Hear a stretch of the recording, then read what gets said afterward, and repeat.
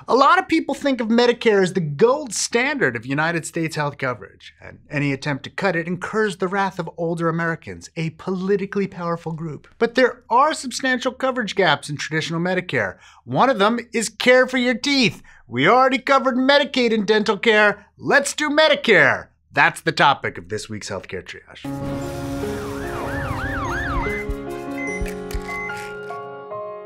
Special thanks to Austin Frack, from whose Upshot column this episode was adapted. Almost 1 in 5 adults old enough to qualify for Medicare, 65 years old and older, have untreated cavities. Another 20% have lost all their teeth.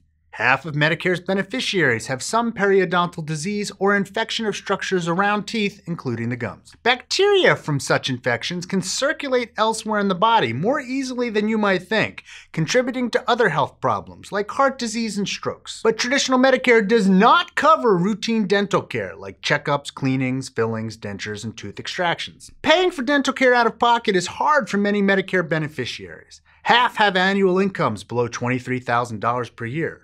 Those who have the means but are looking for a deal might travel abroad for cheaper dental care. Tens of thousands of Americans go to Mexico each year for dental work at lower prices.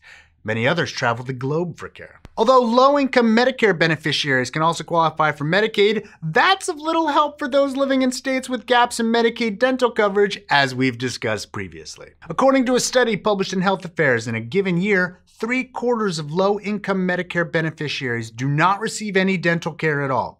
Among higher-income beneficiaries, the figure is about 1/4. Amber Willink, the lead author of the study and a researcher at Johns Hopkins Bloomberg School of Public Health, said, and I'm quoting, "The separation of coverage for dental care from the rest of our health care has had dramatic effects on both. As a consequence of avoidable dental problems, the Medicare program bears the cost of expensive emergency department visits and avoidable hospitalizations. It's lose-lose. Traditional Medicare will cover dental procedures that are integral to other covered services. So if your Medicare-covered hospital procedure involves dental structures in some way, important related dental care would be covered, but paying for any other care is up to the patient." Lack of dental coverage is among the top concerns of Medicare beneficiaries. The program also lacks coverage for hearing, vision, or long-term care services. However, many Medicare Advantage plans, the private alternatives to the traditional program, cover these services. For example, 58% of Medicare Advantage enrollees have coverage for dental exams. In receiving these benefits through private plans, enrollees are also subject to plans' efforts to limit use by, for example, requiring prior authorization or offering narrow networks of providers. These restrictions can be problematic for some beneficiaries, and about 2/3 of Medicare beneficiaries opt for the traditional program, not a private plan. Adding a dental benefit to Medicare is popular. A Families USA survey of likely voters found that the vast majority, or 86%, of likely voters support doing so.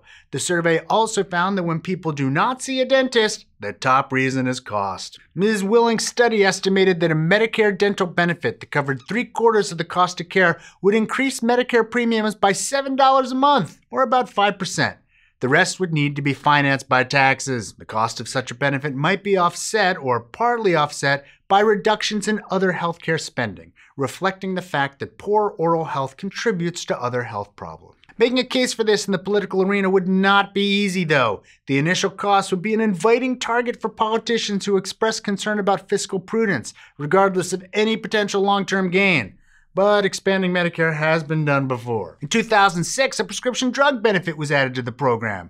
The law for that program was enacted in 2003, and in that same year, the Surgeon General released a report calling for dental care to be treated and covered like other health care. Whether by Medicare or Medicaid, that wish is still unfulfilled.